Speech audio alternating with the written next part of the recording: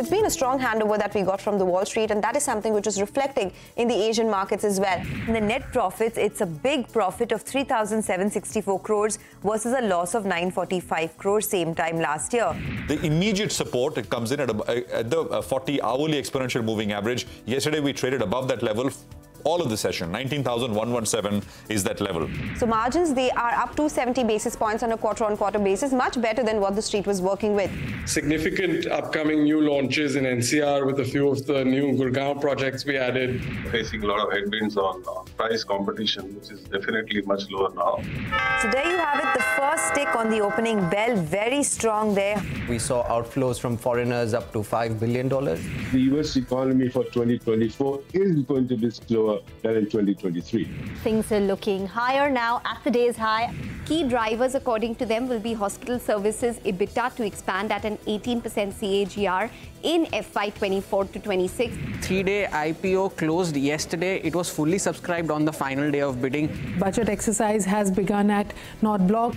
But we've realized now that retail intervention is working better for the consumer than wholesale. Well, it's definitely a Friday cheer that we're seeing in our own market today.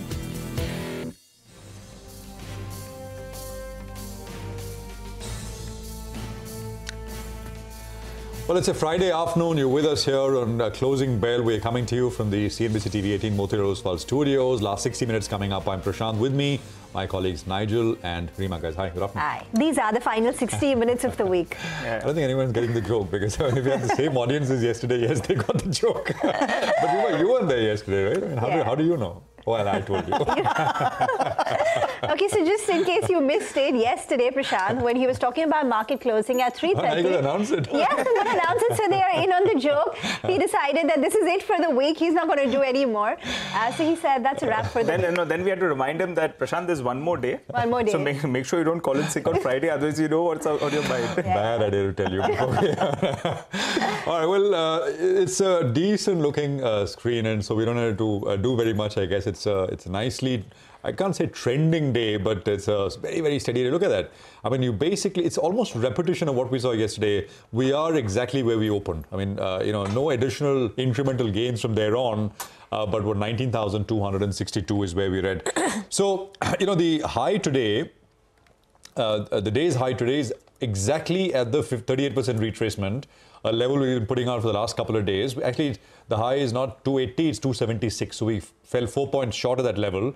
So that becomes the first level. After that is the 50 and the 61.8.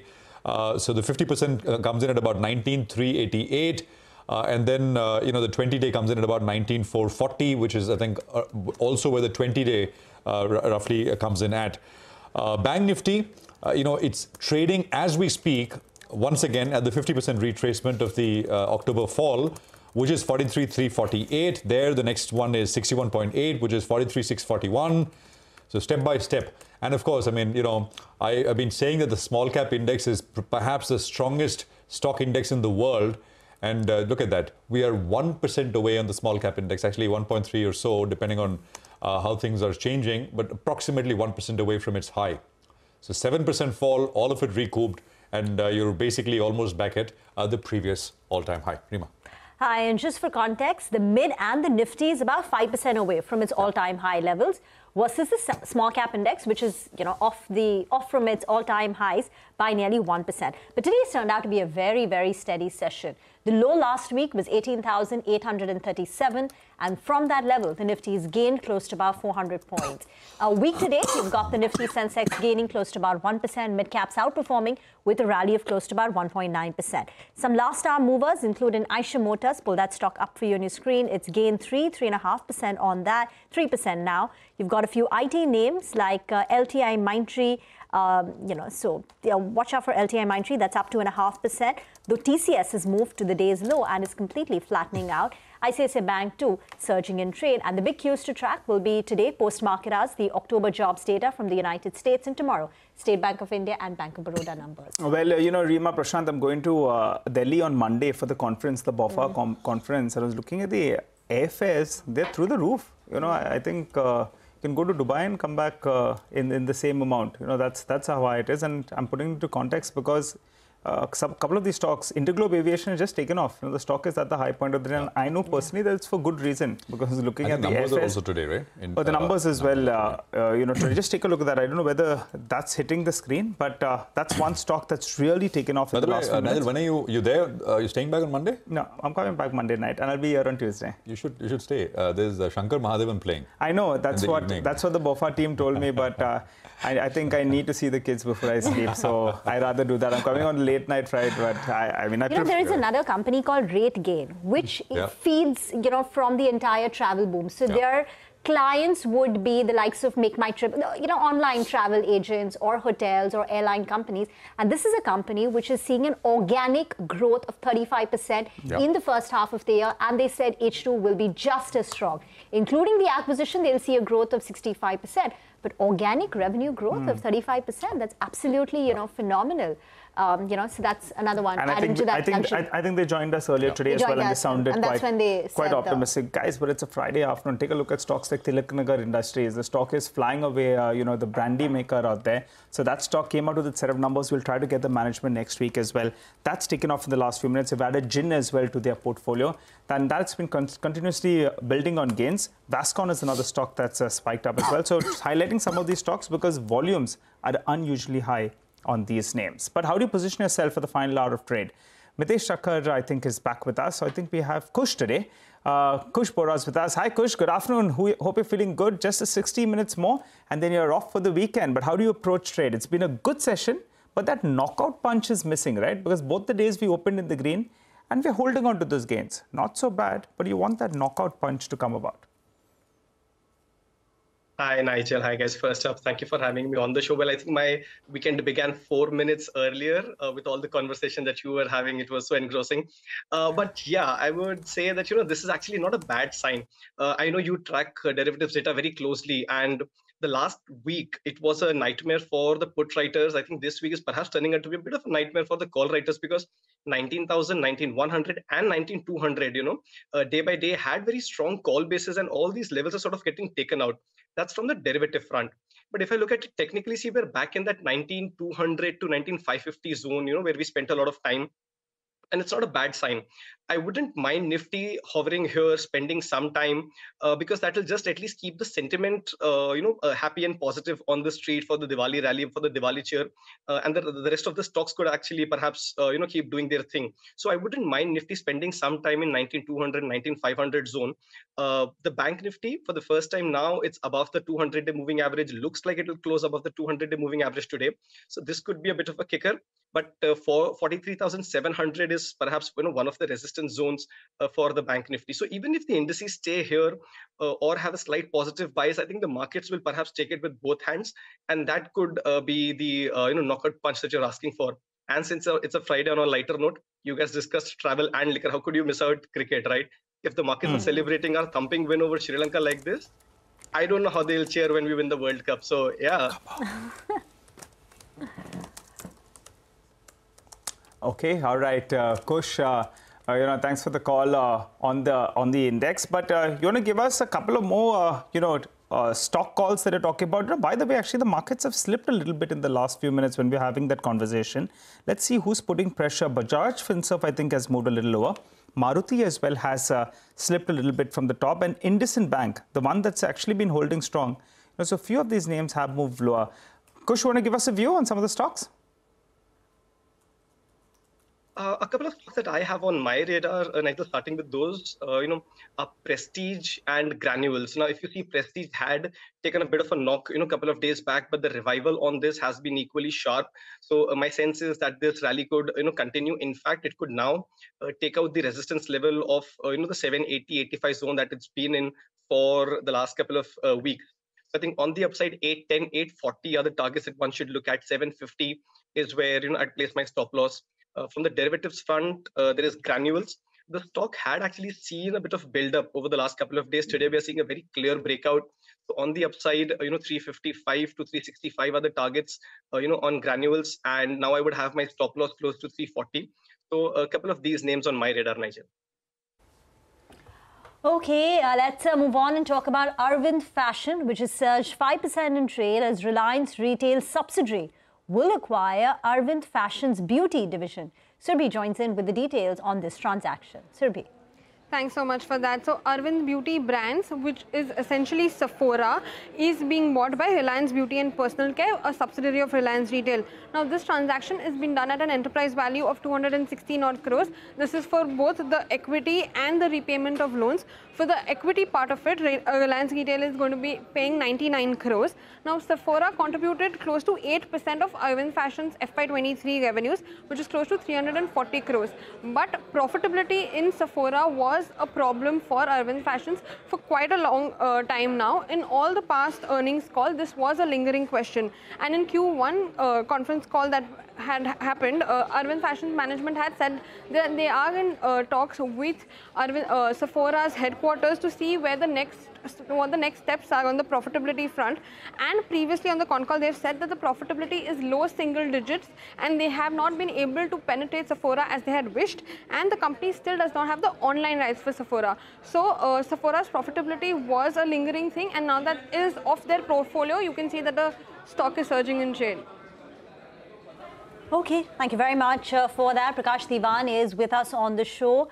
It's a bit of an overhang lifted, Prakash, from Arvind Fashions. The stock is surged 7%. What next for Arvind Fashions now? Now that this deal, which the street was waiting for, in a way has concluded. Good afternoon, Rima. So absolutely. Now, they could possibly move on with some expansion in their core businesses that are verticals that are making sense, making a lot of money. Remember, the revival for Arvind Fashions has had multiple vectors working for it. You had the school uniform business coming back.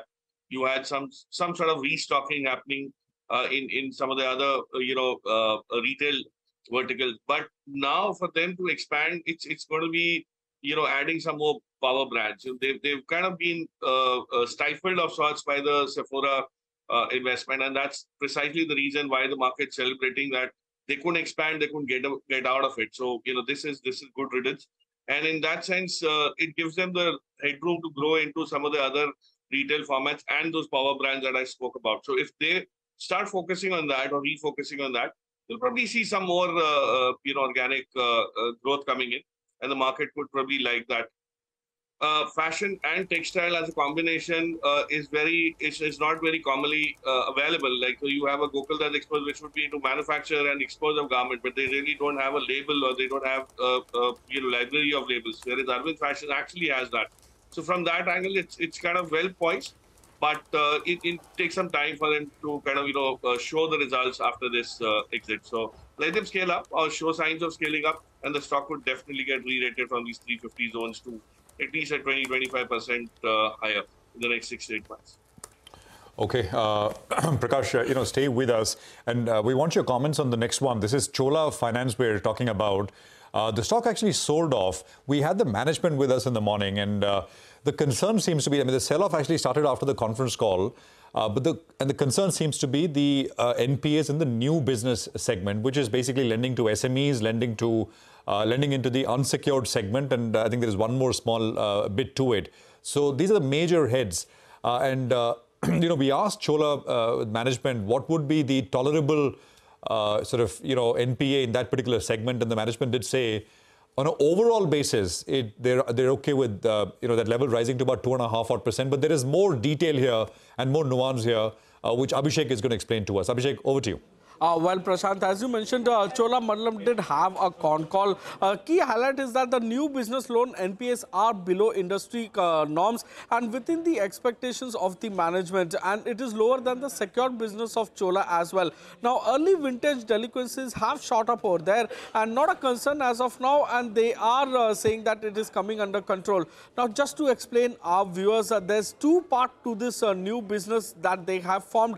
About 25-30% is sourced from various partners, and about 70-75% is done by them on a standalone basis or on their own. So in that own category, the traditional lines of business that they are doing, the gross NPA is at 0.8%. In this new category, of which is via partnership that they do, the gross NPA is about 4.7-4.8% over there. So that is the niggling worry that has caught the street off guard.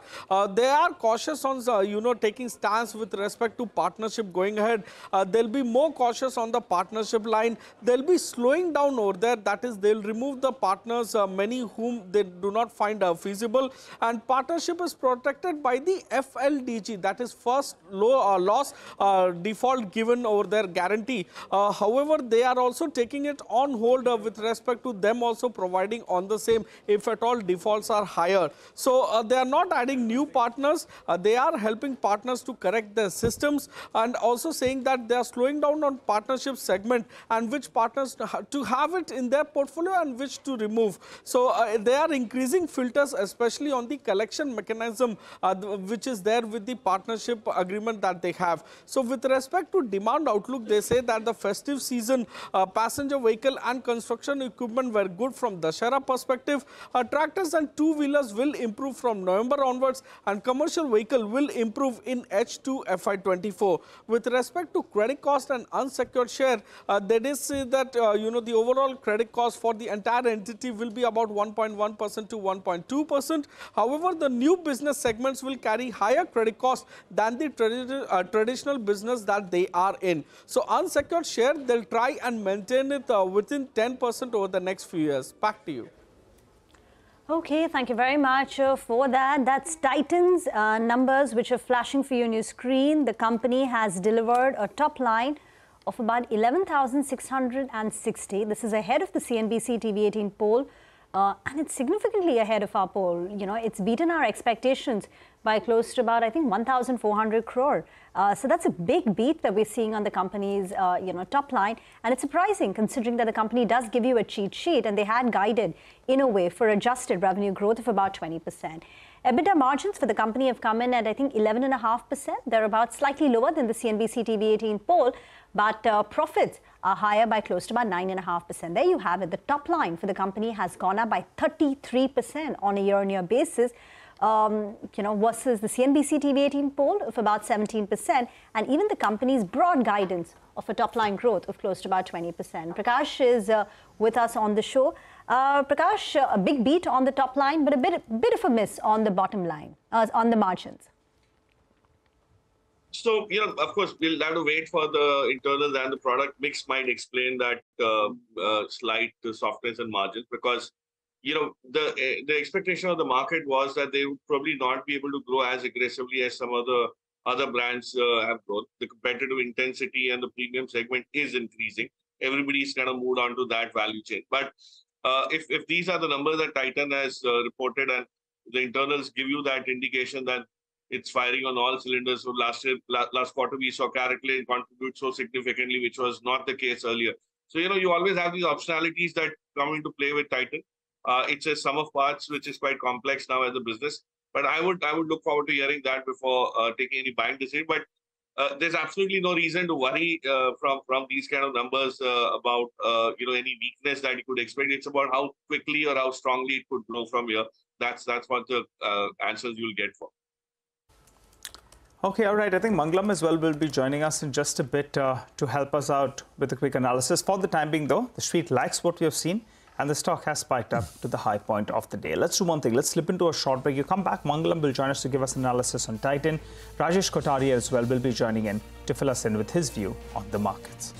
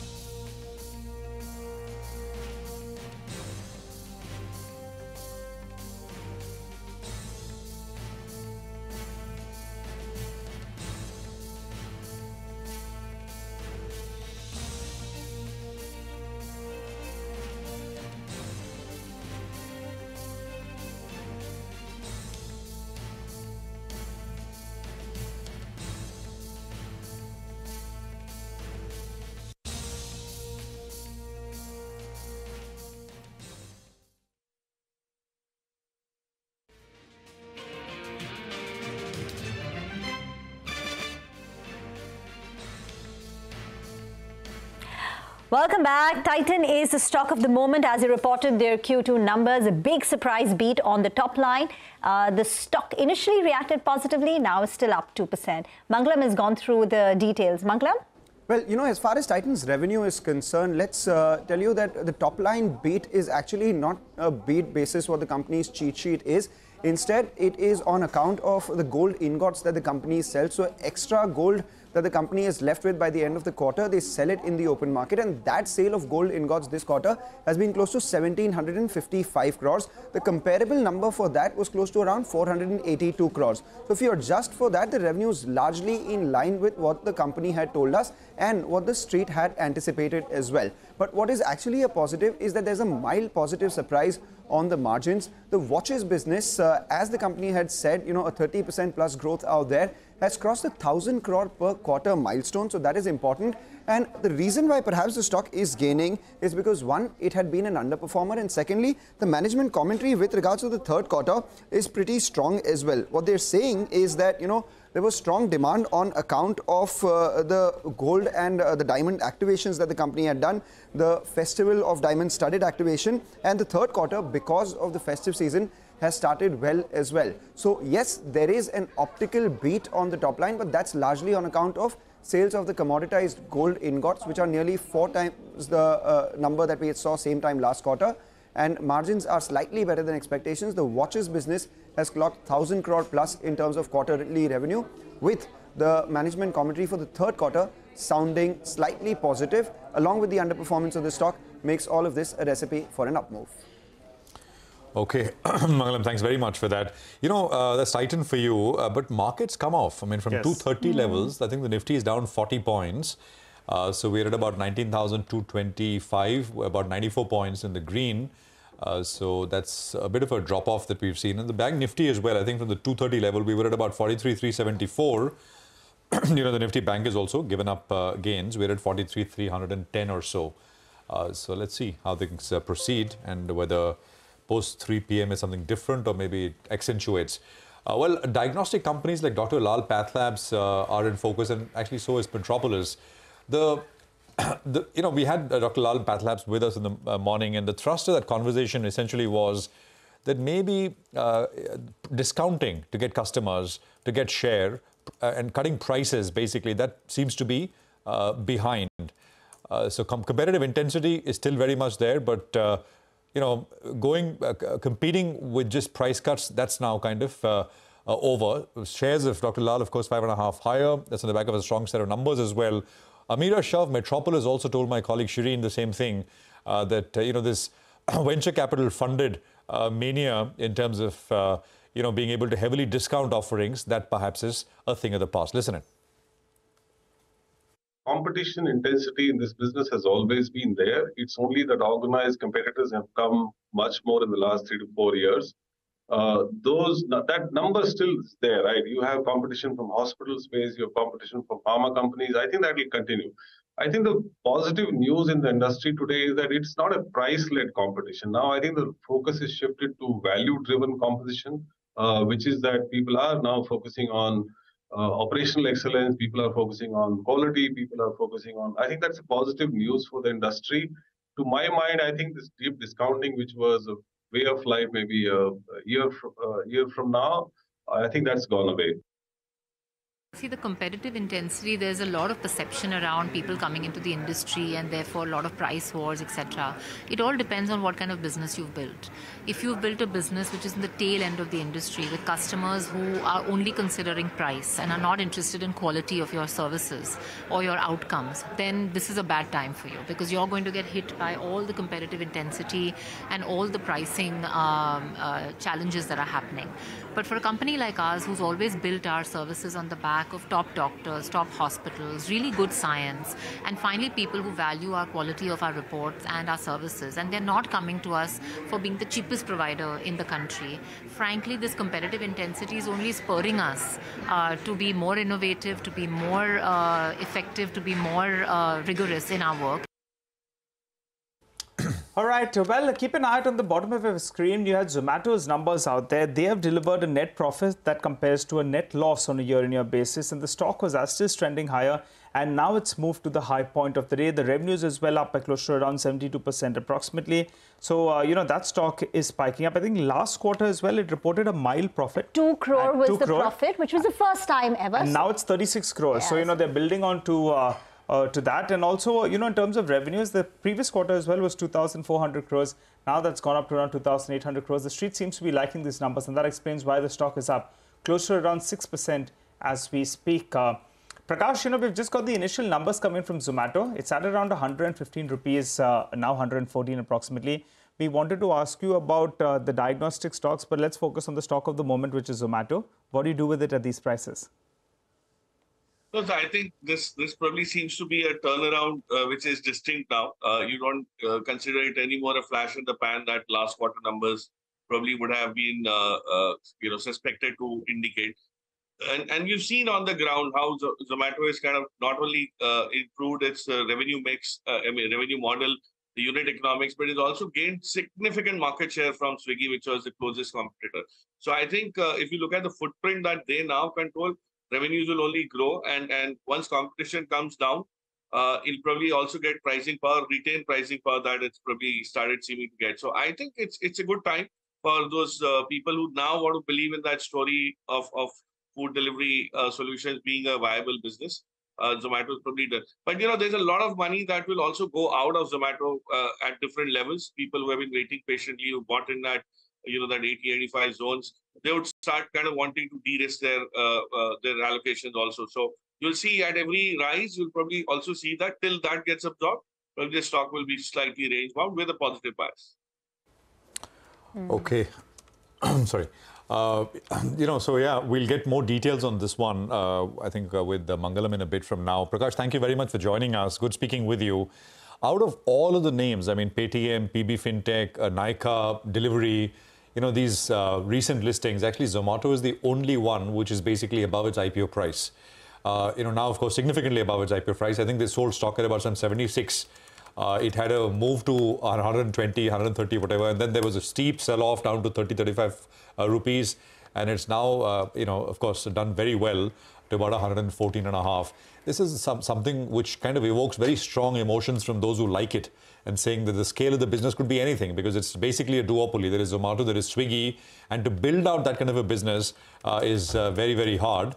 And of course, I mean, they've shown that they're able to charge a nominal sum to get those delivery to consumers as well. It's a real felt need, so it's not as if it's a it's a service we all use, but extremely the people who are bullish, very, very bullish out of the pack. I mean, that this could be a real big scale business going forward. Wasn't this the quarter when they started introducing that platform fee?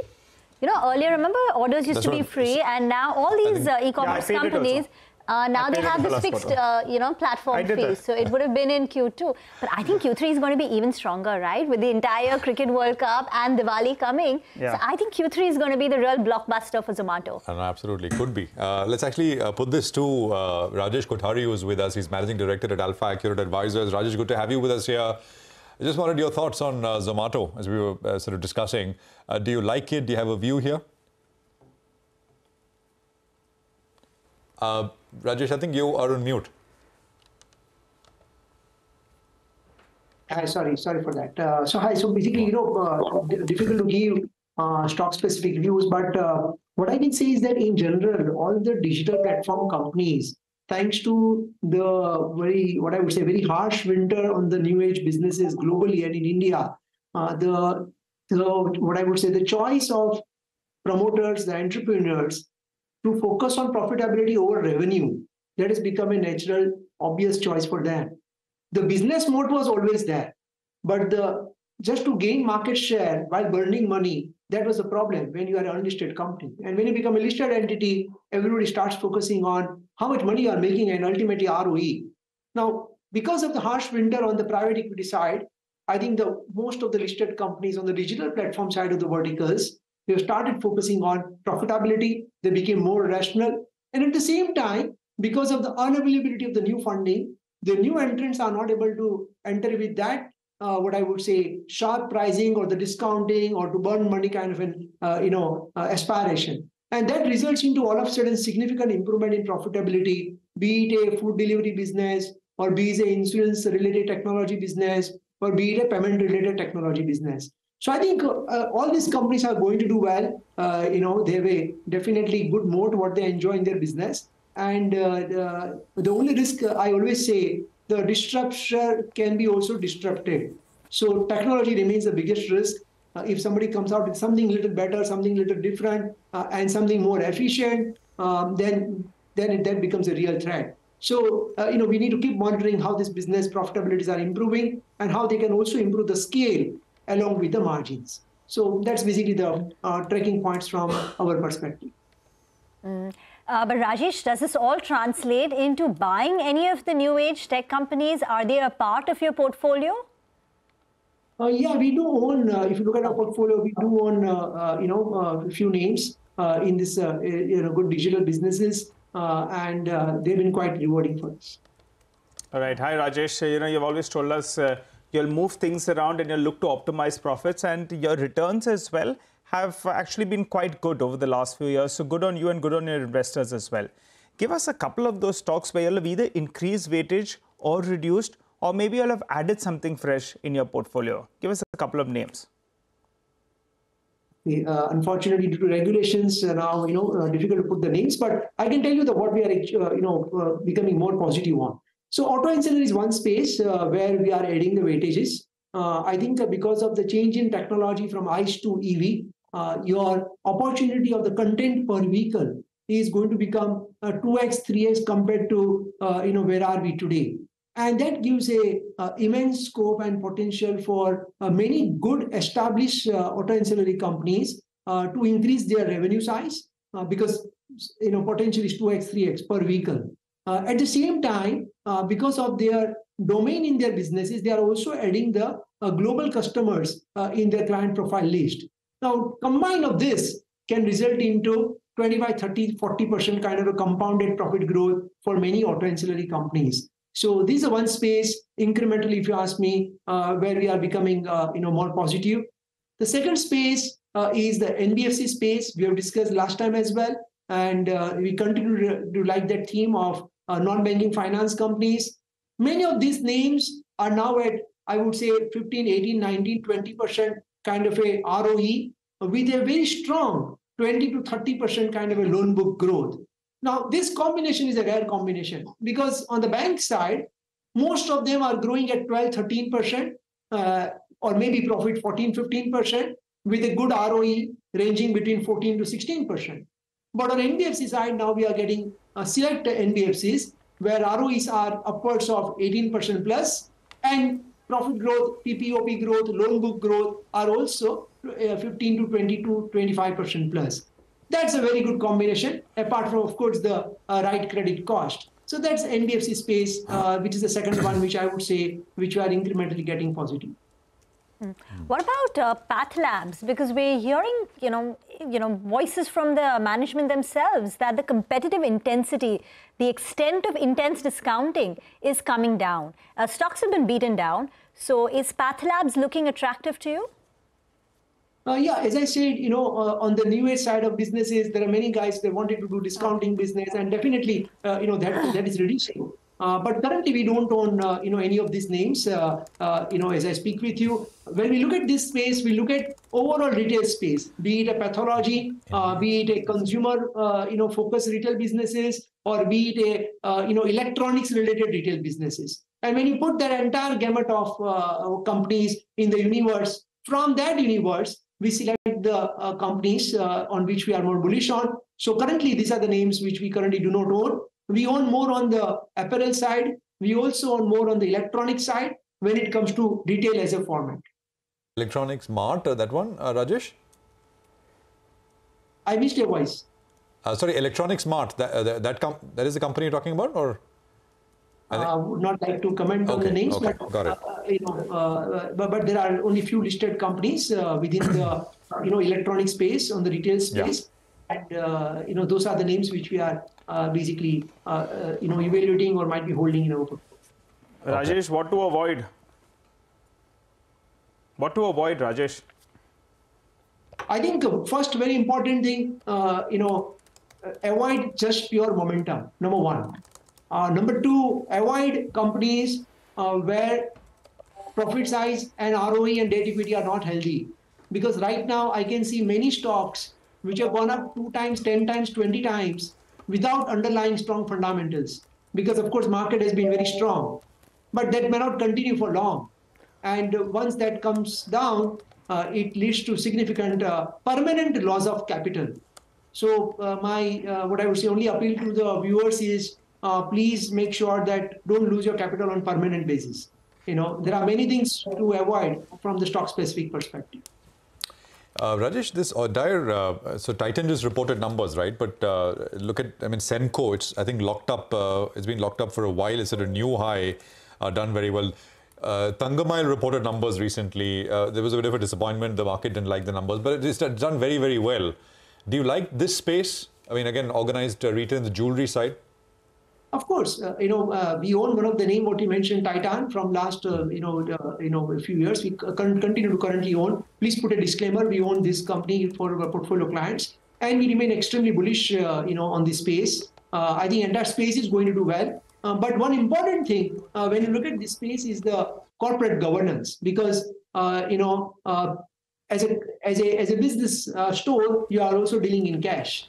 And that's where the governance is something very important in retail business in particular, and more importantly for gold and jewelry business, because it is a large ticket items. So we are more comfortable, extremely comfortable, of course, with the select names. And despite their size and despite their market leadership, they continue to outgrow the industry, and they continue to do extremely well. So, of course, it has been very rewarding for us. You spoke about avoiding momentum stocks. Now, over the past few months, we've seen momentum in PSU banks, we've seen momentum in defense, railways, EMS companies. Any of these pockets which have done very well, where you think the fundamentals don't align with the kind of up move that we've seen? I think when it comes to avoiding the things, it becomes more stock specific rather than generalizing the things. Like, for example, PSU banks, they are really good banks, but few names, be it PSU or be it private, irrespective of the sector, irrespective of owner, irrespective of global or local, there are names which have gone up without underlying fundamentals. So I'm saying more from that perspective. PSU bank in general, no problem. We also own PSU banks. EMS companies, we also own. But I have seen few companies, their names have changed and they have all of a sudden become EMS. They claim themselves as the EMS. And those stocks are up 10x in last 5-6 months. So I would say avoid such kind of things, All right, Rajesh, good speaking to you. Thanks so much for joining in. We're hopeful to chat with you on more stock-related names maybe the next time around. So if that's possible, will be great. Wishing you a good weekend and festivities in case we don't speak before that. Well, look, Escorts, Kubota, those numbers flash for you on the screen.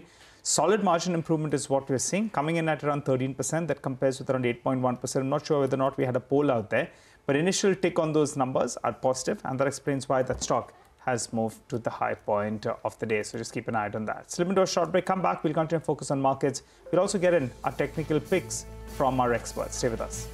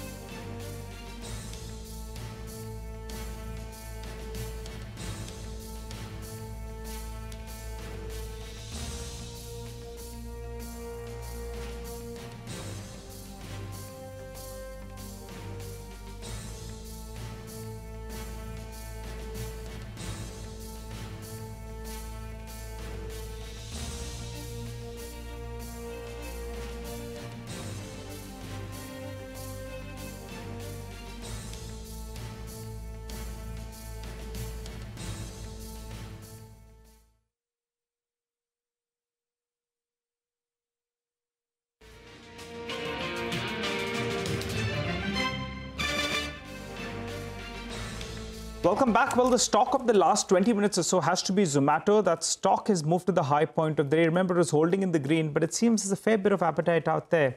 Currently at around 115 rupees. Mangalam joins us to give us a quick analysis on those numbers. Mangalam, the numbers look good? The numbers look very good. In fact, quarter on quarter, if you look at it, the revenues have grown by about 18% 2850 thereabout is what the company has reported on the top line. The EBITDA loss has stayed the same despite the revenue growth. So that's only telling you that the operational performance of the company has improved from 48 crores. The loss has remained at around 47 odd crores. The company has reported a net profit of 36 crores versus 2 crores. That's an 18 times jump. So one would, intuitively ask, how is it that post an EBITDA loss, the company remains net profitable? Well, because the other income component for Zomato is very high. From 181 crores, the other income has come to around 212 crores. And secondly, they have a tax credit benefit as well, which was there at the same time last quarter. So in the previous quarter, there was a tax credit of 17 crores. Now there is a tax credit of around 16 odd crores. The important and the big positive part here is that the cash flow from operations has moved from a negative 488 crores to a positive 288 crores.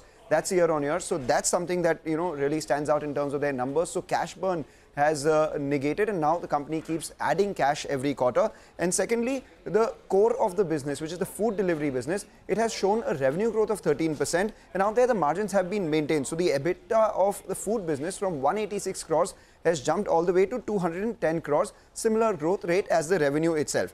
The quick commerce business, which is now the growth driver of the company, has seen a quarter-on-quarter jump of 32% in the revenues. 384 crores has turned into 505 crores, and the EBIT loss has narrowed out there. So 105 crores EBIT loss has turned into 94 crore EBIT loss. So as revenue grows there, this business is likely to turn around as well, and that's what the management has been talking about too. Hyperpure, which is the restaurant supplies business, that has seen a revenue growth of 21%, and out there too the EBIT losses have been contained. So short point, revenue has grown while the losses have been contained, and in their core the margin has expanded. In the Hyperpure business, the losses have been contained, whereas Blinkit, the losses have actually narrowed. All these things bode well. The company's cash burn has stopped, and as a result of which the street rejoices these numbers. Okay, thank you very much for explaining each of the segments in great detail. That's Zomato for you, pretty much firing on all cylinders. But back to talking about the markets, the Nifty is at 19,230. When we started the show, we were closer to 19,250, but steady and firm still. Kush Bora is with us now for a few BTST calls for the weekend. Kush, what do you have for us? Hi, Rima. So not too worried about the 20-30 point fall on the Nifty. As I said, this is a good congestion zone. We could remain here for some time. As far as the stock-specific picks go, I have two of them. First is L&T Finance. The stock is doing rather well today. More interestingly, it's broken above the 140 resistance zone that, it was hovering around for a while now, and on back of very good volumes. So this upside momentum could continue. 144 to 147 are the next levels on L&T Finance, and 138 is a good support zone. My next pick is Hindustan Aeronautics. A very similar story here. 1900 was turning out to be a bit of a resistance zone. The stock is actually closing, looks like it's closing above that. So, a closing above this level could push the stock higher to 1940 and 1970 levels. 1870 is where I would place my stop loss. Okay, Kush, thanks for that. By the way, it's got not that much trading history, Kush, but Senco Gold, in its short life, it's at a new high. But short life, listed life that is. But any thoughts, Senco? So, well, Prashant, if I look at the near-term, momentum on this, very clearly, the stock's actually sort of broken out today, on the back of good volumes. I wouldn't be surprised to see, this momentum continue. On certain select momentum indicators, it is actually on the cusp of a breakout from here on as well. So, a move towards, 785 and 820 levels cannot be ruled out. On the downside, I would place my stop loss just below 700. So, about 695 is a good zone to keep your stop losses at. Okay, all right. Kush, we'll leave it there. Thank you very much for your time. Great speaking with you here on CNBC-TV18. SBI will be reporting its second quarter earnings tomorrow. Abhishek is here to quickly tell us what to expect. Abhishek. Well, watch out for the net interest margin for SBI as the street is anticipating a slowest NII growth on a YOY basis in last 7 quarters. Net interest margin can come under pressure. ICICI Securities estimates a 5 basis point decline in net interest margin. Loan growth to be around 12% YOY and 3% quarter-on-quarter. Previous quarter, the loan growth was about 15.5%. Now, ICICI Securities estimates slippages of 5,500 crore. In the previous quarter, it was at 7,872 crores.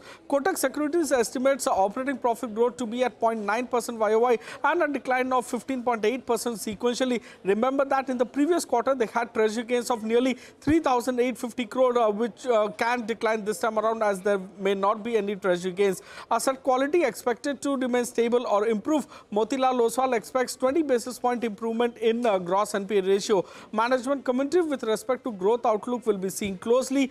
2 key stress book watch list about 7,221 crore and restructured book of 22,650 crore. That movement will be seen closely. Our poll suggests NII growth of 10.9% YOY and about 0.3% sequentially. We are working with a profit growth of 5.8% YOY and a decline of 17% sequentially. Back to you. Okay, all right. Back to you, Abhishek. Tell us about Bank of Baroda. You've got a busy weekend, it seems.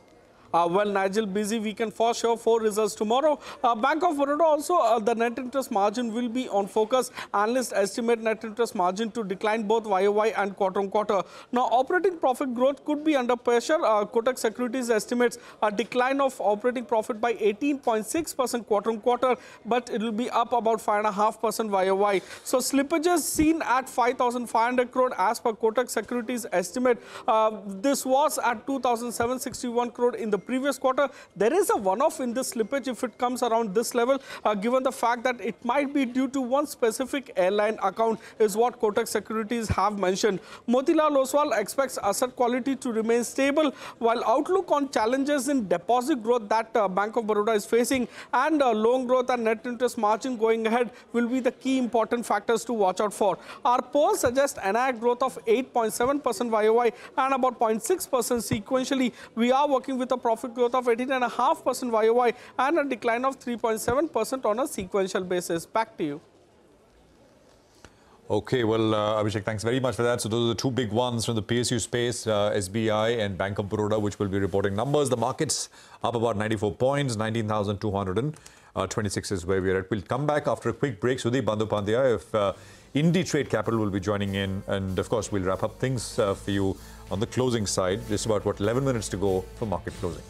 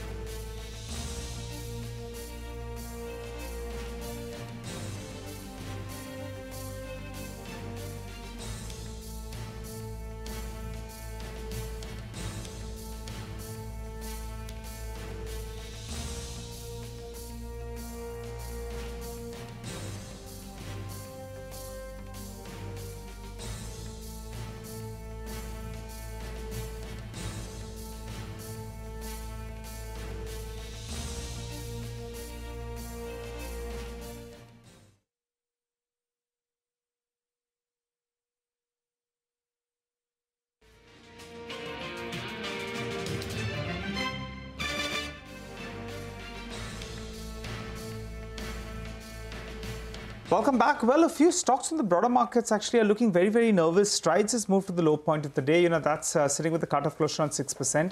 Godfrey Phillips is another stock. They came out with their set of numbers. The street didn't like it. UFO Movies as well. Some of these stocks were trading in the green earlier today, and now they've moved into the red. So just highlighting them. And Godfrey Phillips came out with its numbers. SML Isuzu came out with that set of numbers. Strides as well. I think there was some news out there because all these stocks are under some pressure. I think Sudeep Bandyopadhyay joins us now on the show. Hi, Sudeep. Thanks so much for joining in. Well, we had Escort's numbers actually that just hit the screen, and that was one set that looked pretty good. What's your view on the stock at these levels? Well, I think this is one stock which has really, really rewarded the shareholders in a handsome manner over the last, one and a half years. Nobody used to kind of really, bother about this stock. And suddenly this stock, post this Kubota coming in and, them restructuring the business, the further restructuring we understand is in the offing. So if, somebody is looking at a long-term, investment, I think Escorts Kubota, even at current level, looks good. I don't think there'll be immediate major excitement, but over a period of time, I think things will start improving further from here on and giving the investors rich reward. One small point here is that there can be some blips when they sell parts of their business which is not core to Kubota's overall strategy, and that can give one-time blip to the investors at this stage. Sudarshan has been reporting about that. Sudeep, wanted to get your views in on MRF. Did you have a look at the numbers? They look pretty decent. A top-line growth of 6.5%. Very strong margin expansion from 8.2. It's gone up to 18.5%. But the stock reacted adversely to these numbers. Stock is down 2.5%. Can you tell us what is it that's disappointed the street when it comes to MRF? Because other companies like SIAT, JK Tyres, when they reported numbers, look good and the stocks went up. I think as far as MRF is concerned, of course, the margins went up and pretty much the entire industry enjoyed higher margin compared to earlier quarters on the back of the fact that, the raw material prices have come down, and that did help the margin expansion.